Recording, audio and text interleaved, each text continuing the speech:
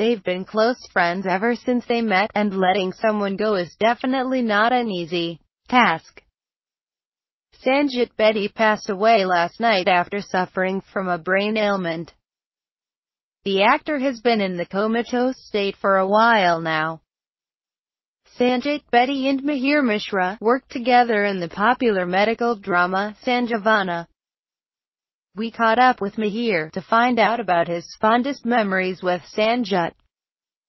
He said, "Sanjit Bedi was my first friend in this industry. His loss is too great and I will miss him.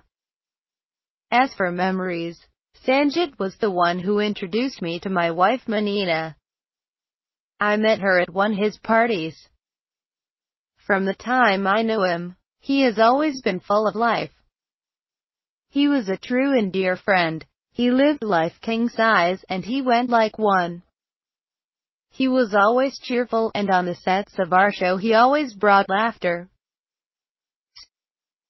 Were people aware of his condition in the last few months? Very few people knew about it. I was aware of it, but we were not allowed to meet him. Apparently it was not advised.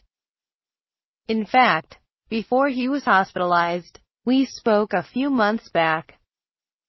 We were planning to catch up and meet somewhere, but it never worked out, and now it will never," said Mihir. Almost everyone we spoke to remembers Sanjit aka Dr. Omi as a jovial and happy person who loved to spread the cheer.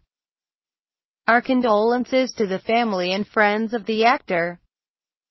You will be missed.